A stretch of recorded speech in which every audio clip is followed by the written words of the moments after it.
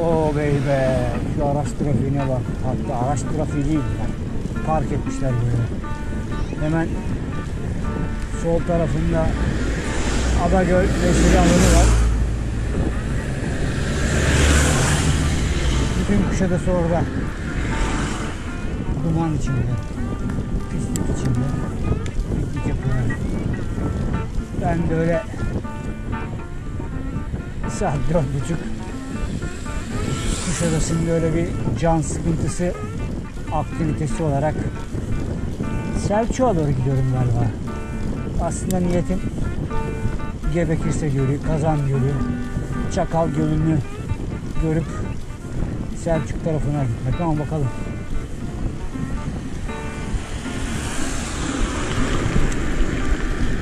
Bakalım kahramanımızın başına bu sefer ne gelecek?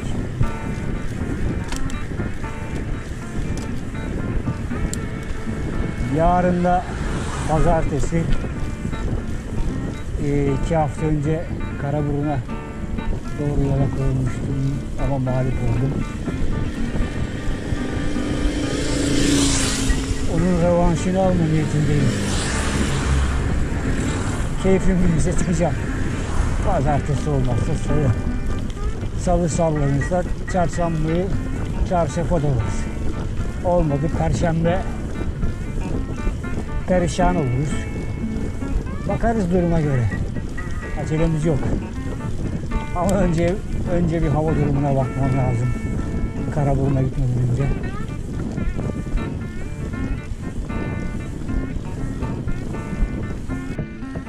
Biraz tırmandıktan sonra tepe noktaya geldik. Şimdi buradan sağdan Pamucak'tan bir yol var. Sağdan soldan ana yola çıkacağım. Oradan ana yoldan devam edeceğim.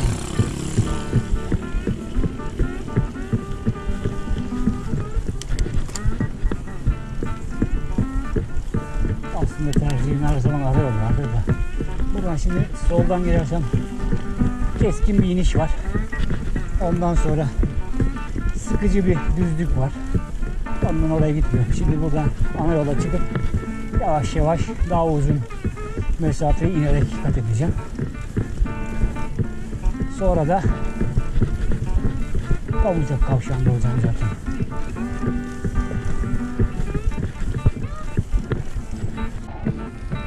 Yaptığım her şeyi de niye açıklıyorsam yok soldan gidiyormuşum şundan ötürü, sağdan gelecekmişim bundan ötürü.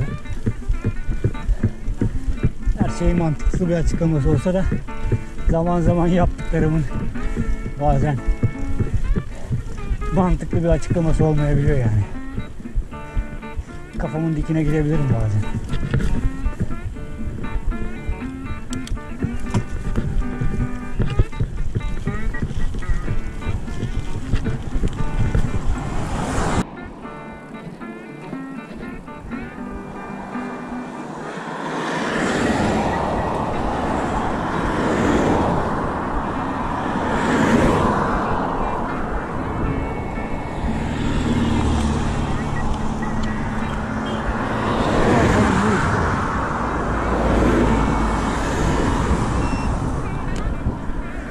Bakın bu yol Selçuk'a doğru gidiyormuş. Acaba onun için sola dönmüş olabilir miyim? Kesin ondan için. Kesin ondan için. Bir de konuşabilsem var ya 1 milyon abonem bulur da konuşamıyoruz işte.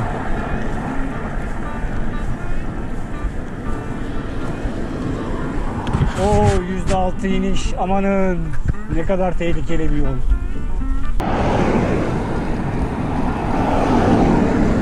Sene olmuş 2000 ama milattan önce gelişme görünüyor dar kot giyince. Sene olmuş 2000 ama milattan önce gelişme görülüyor dar kot giyince.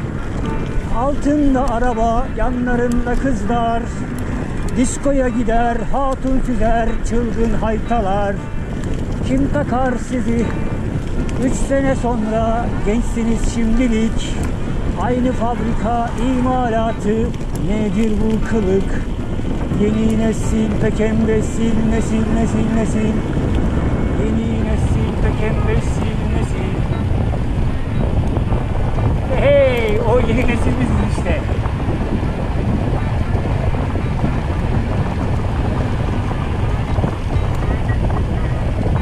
Hop, geldik mi Pamucak plajı şeyine? Neydi lan burası? Kanal. Bakın kanal. Pamucak kavşağı.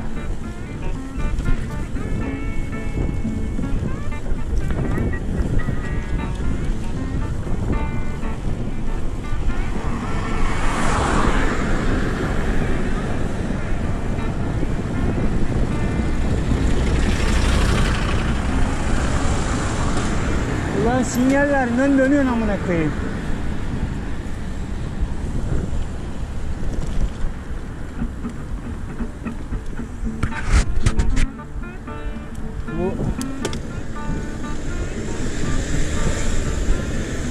Bu sığırlar Hindistan'da olsa taparlar. Biz burada sövüyoruz.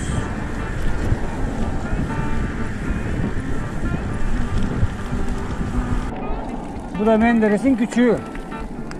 Bir önceki turda Büyük Menderes'in üstünden birkaç defa geçmiştik. Şimdi de Küçük Menderes'in. Oh! Mis gibi kokusunu da aldım.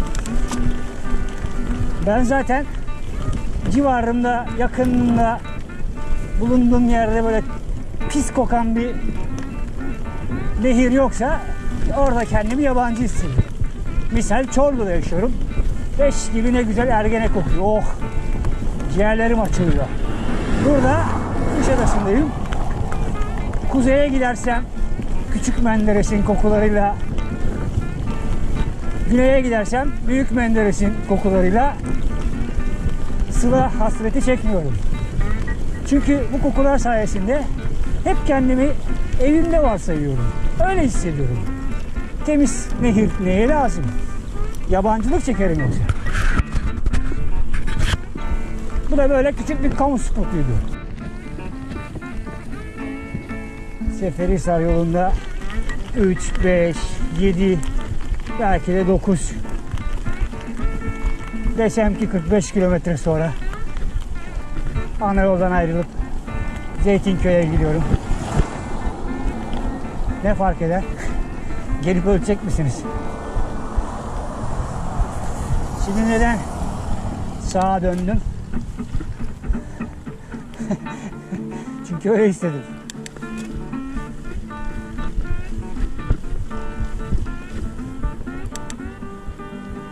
Dönmüşsem dönmüşümdür. Dönmemişsem dönmemişimdir. Şimdi ben buraya niye döndüm? Ama dönmemiş de olabilirim. Ey yavrum be! Nasıl da gidiyor, akıyor akıyor. Bayır aşağı yaldır yaldır gitmek güzel tabi. Hop, ama pili bitti.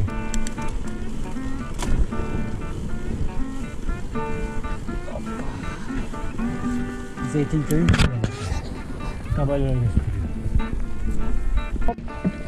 Bir insan kuş misali. Bir bakmışsın Zeytinköy'desin.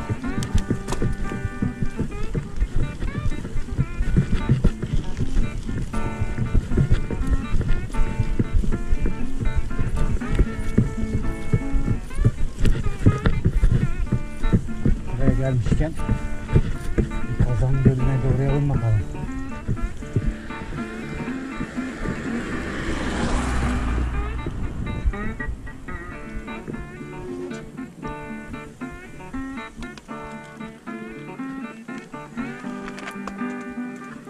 Bakalım melekler ne yapıyor?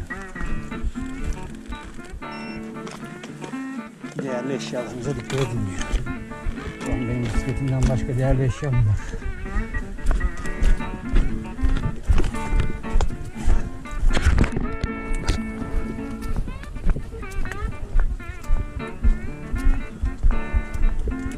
Veletler giriyor suya.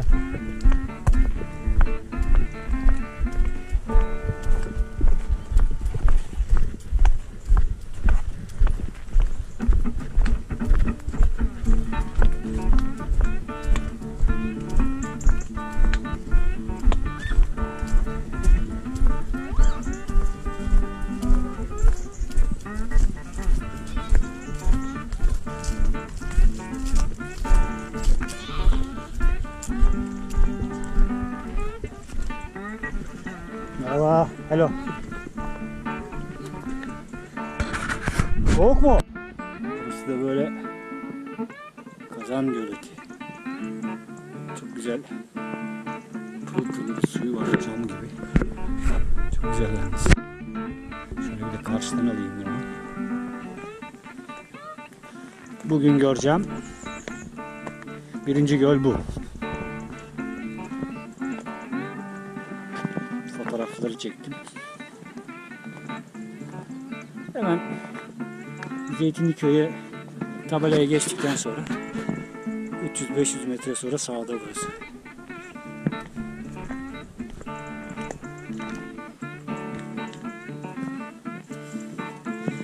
Suyun dibi gözüküyor. Az önce burada bir aile vardı. Çocuklar Tomuzcak'ta denize girmişler. Duş niyetine de buraya girmiştiler. Onları biraz bekledim gitsinler diye. Şimdi buradan şu taşın altından, şuralardan çıkıyor. İçilir aslında su.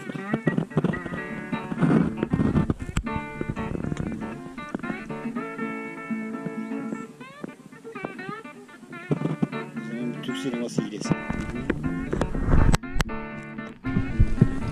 Aslında tam içinden böyle ne güzel sessiz buralar diyordum. Eve geçiyordum. Tam kayıda geçecektim.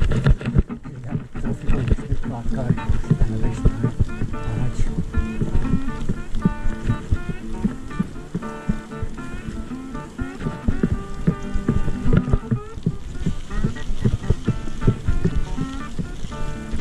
Zeytinköy. Zeytinköy. Sessiz, sakin bir köy. Sevdiğim köylerden biri. Gidiyoruz buralara.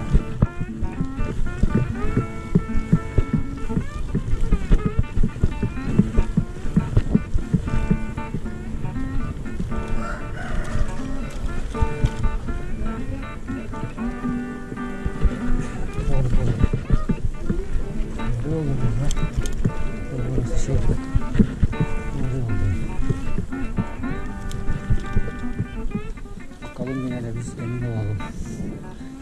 Evet.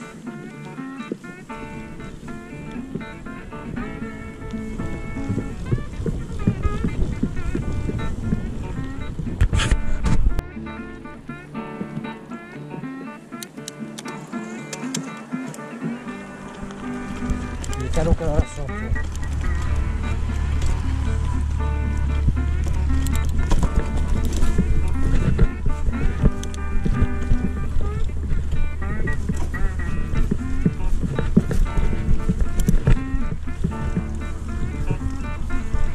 Bura mıydı lan?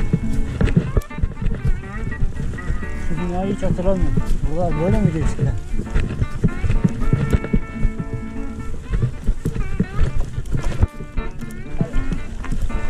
Güneş batmadan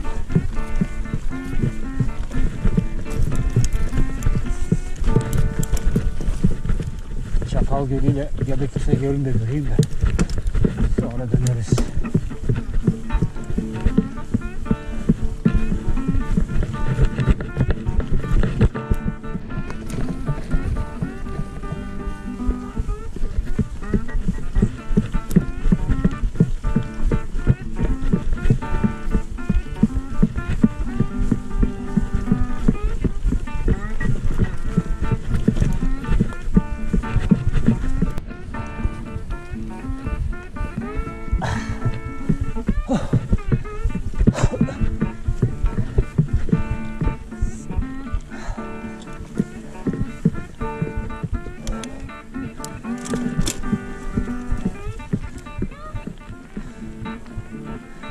Yarım saat sonra güneş batacak.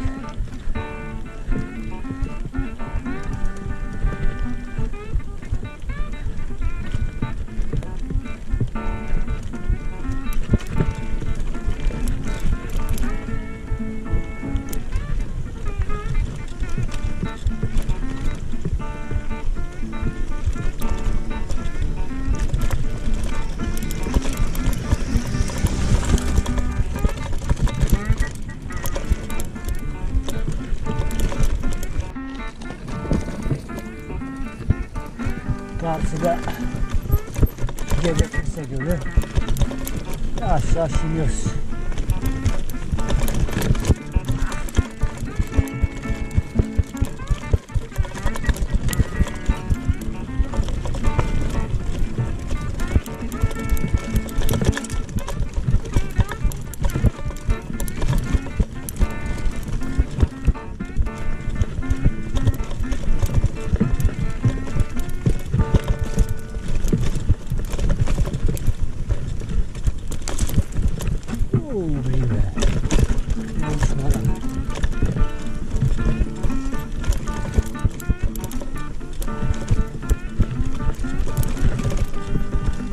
Buralara bir operasyonlar çekmişler ama her yer şey olmuş.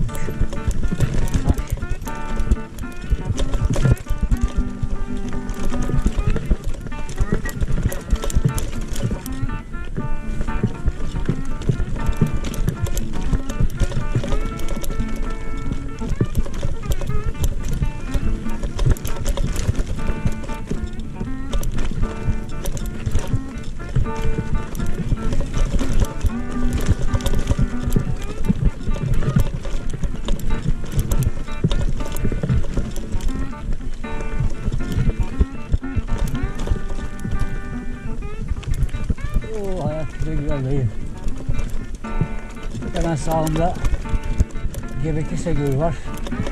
Oraya da bir yol gidiyor aslında da. Zaman kaybetmek istemedim. Bundan girmedim. Şuradan karşıdan bir fotoğraf çekeceğim sadece. Oradan sonra şu karşıda gözüken yoldan şu tepeyi aşıp Çatal Gölü'ne doğru uğrayacağım. Bütün ayvalar çok olmuş. Yerlere düşmüş, kaçırmışlar. Bir tane alayım mı? Şunu gözüme kestirdim.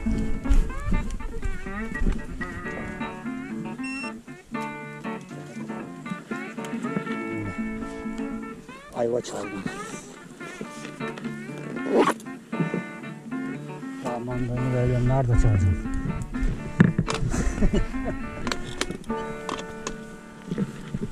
Hop, narın sezonunu kaçırmışız yalnız. Erken gelmem lazım. Unuttum ben onu. Ha bugün ha yarın diye kaldı. Ağaçlar artık yaprakları solmuş, dökülmeye başlamış. Bazı ağaçlarda var nar da. Görürsem bir tane koparacağım. Ünlülük koparacağım ya. Şöyle. Bunlar.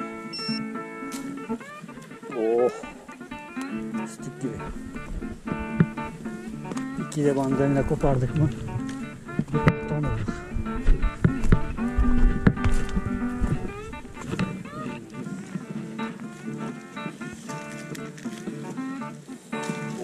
Evet, bugün sağlam.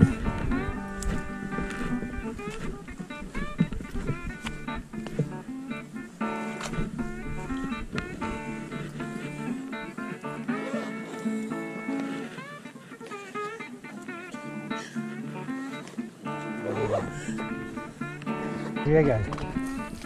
Fantaziye gel. Dalından mandalina koparıp yemek.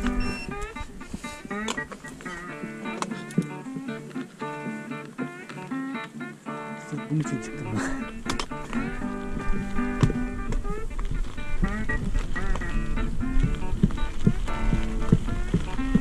Mandalina. Güzel şeysin sen. Yiyeceğim seni oğlum. Bir de düşür. Şimdi şuradan şöyle küçük bir tırmanış yapacağız.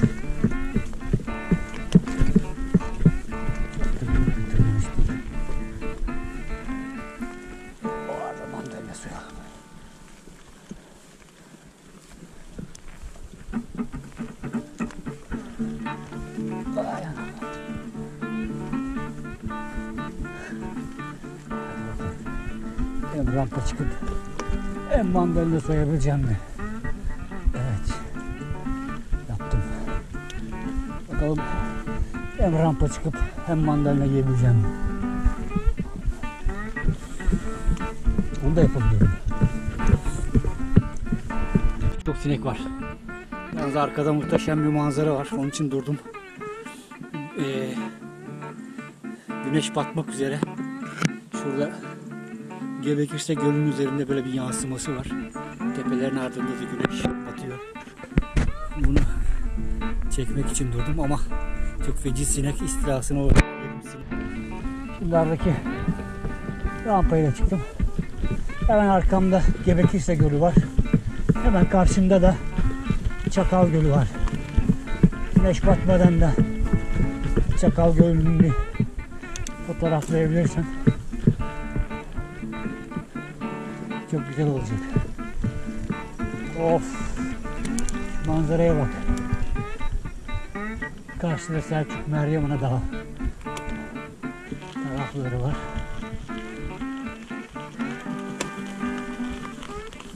Şuradan bir yerden bir fotoğraf çekmem lazım. Buraya gelip yerinde görmeniz lazım bu güzelliği.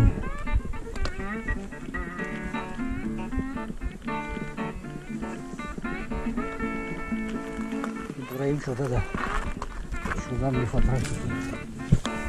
Sakat etmezse kendimizi bugün şanslıyız.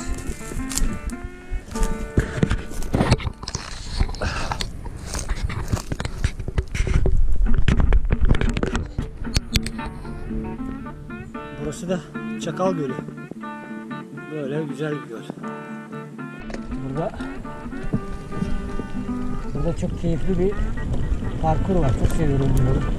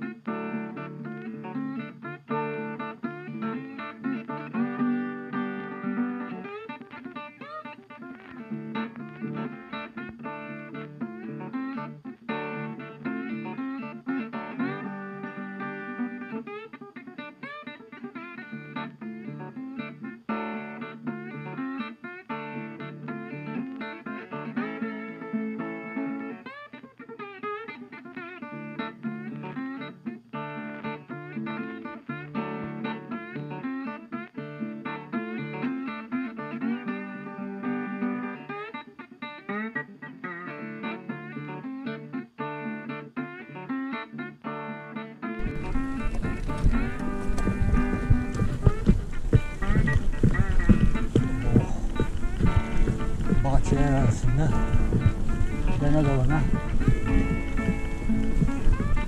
gidiyoruz bakalım. Bir mandalina daha koparayım.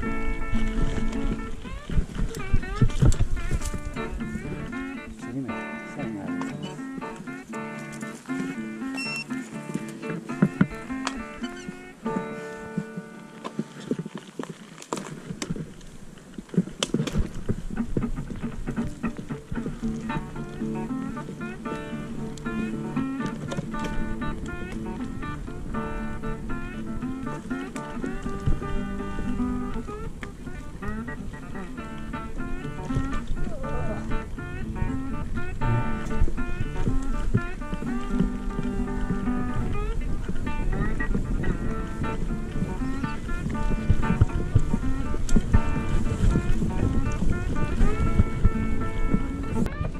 Şurada sevdiğim böyle güzel bir mola yeri var.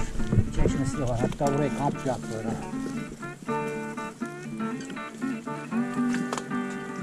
Seviyorum burayı.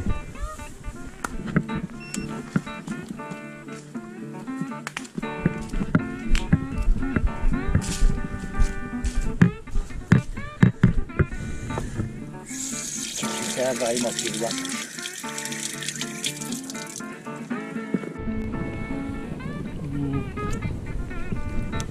Güzel bir tur oldu. Sırasıyla Kazan Gölü, Gebekirse Gölü, Çatal Gölü'nü gördük. Şimdi buradan Selçuk'a doğru gidiyorum. Ondan sonra nereden gideceğine karar vereceğim.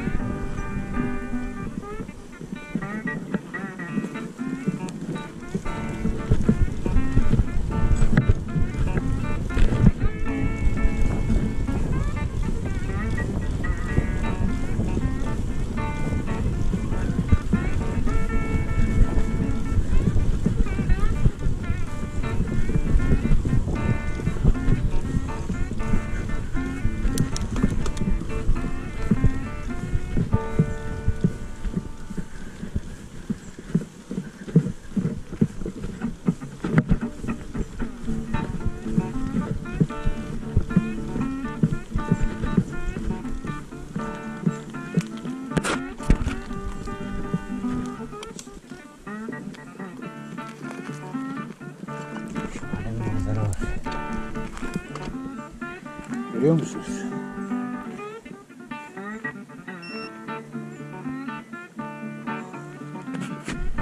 Kaç fotoğraf çekip yola devam. Burası da Çatal Gölü.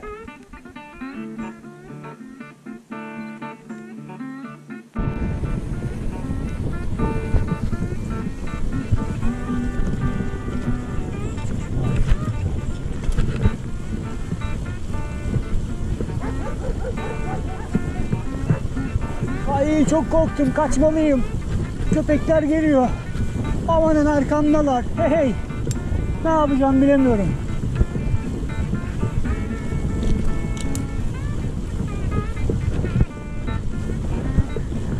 Çok korktum. Kaçmalıyım. Köpekler arkamda, ne yapacağım bilemiyorum.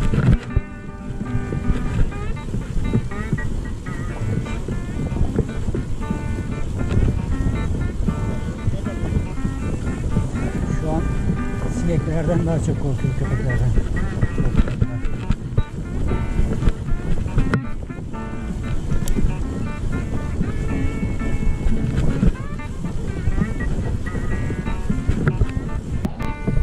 Yola devam. Daha güneş battı ama huzurluğu var. Öyle pamuk şekeri renginde bir gökyüzü var. Ben Selçuk'a doğru gidiyorum. Yol düz, rüzgar yok, keyfim yerinde. Hani derler ya, hayat bana güzel. Valla güzel.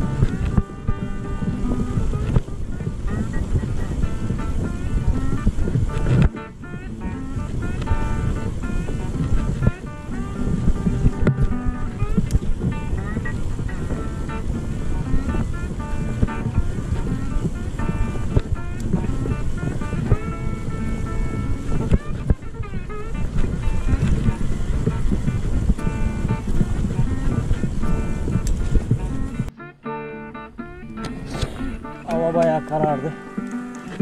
Ben de şöyle arka ışığı da yaktım. Şöyle ön ışığı da yakayım. Yansın şöyle. Görünelim. Ben kendim önümü görüyorum da araçlar beni görsün.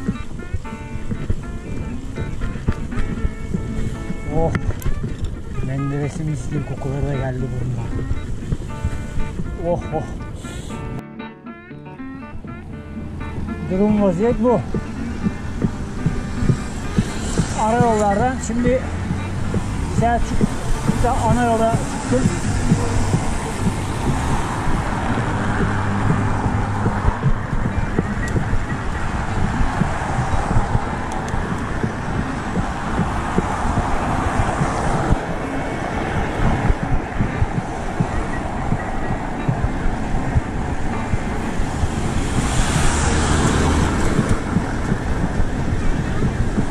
Pazar trafiği haliyle biraz kalabalık. Arkadaş, kurallara uymak da ne zor yani.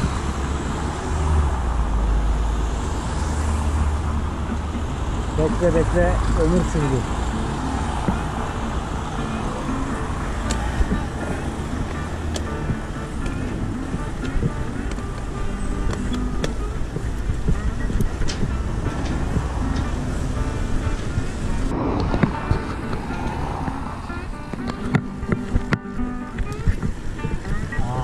Selçuk'a bak.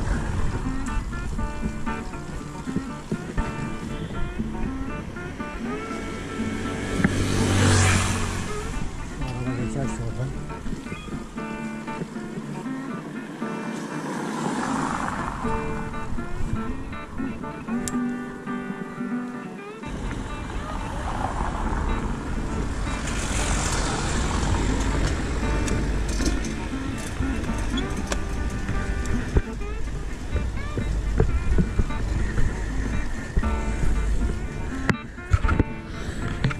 Video çekiyormuşum hala. Baksana.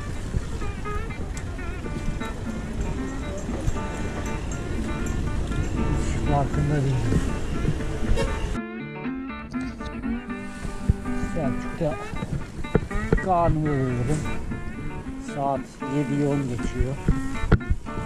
Normalde Çamlık'tan Kirazlı üstünden Kuşadası'na dönme niyetindeydim ya.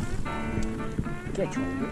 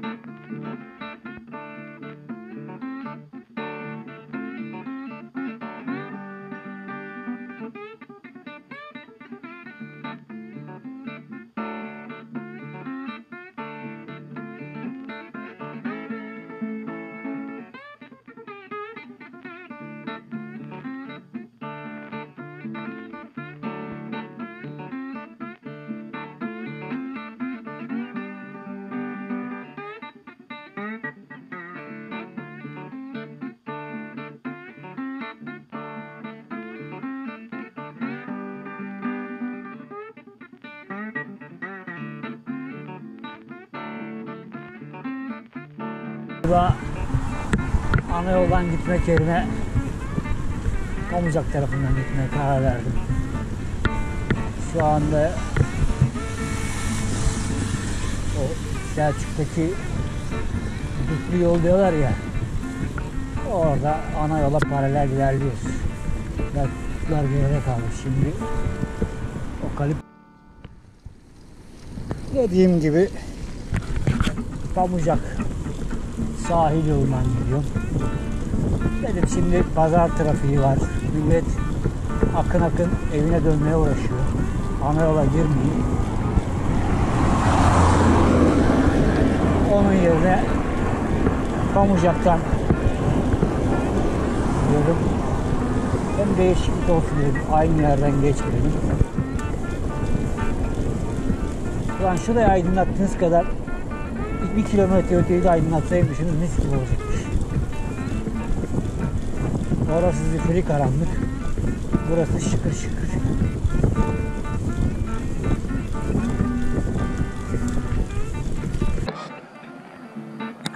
Karanlığa çak bir kibrit gecelere. Işıklandırma bitti. Şimdi kendi ışığımızla yolumuza devam ediyoruz. Karanlığa çak bir kibrit gecelere. Abo. Gerçi ışığım yeterli. Döndük dolaştık yine geldik Alagöl'e. İleride sağ taraf Adagöl.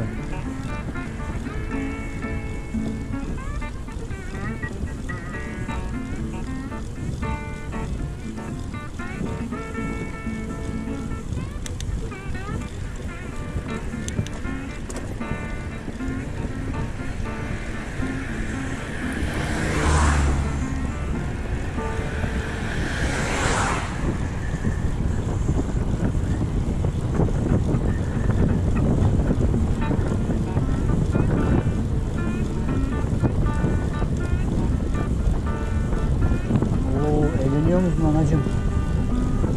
Ananız biriler, babanız biriler nasıl?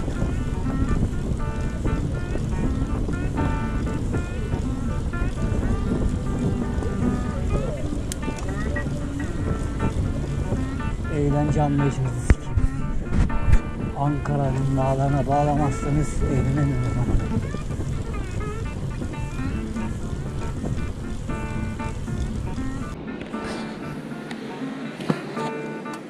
Kurallara uymak çok zor arkadaş.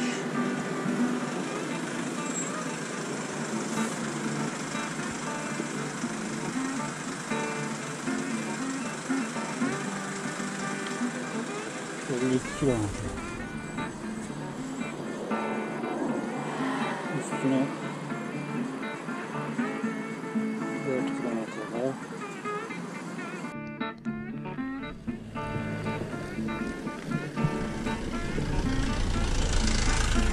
Ya Kuşadası'na geldik sayılır.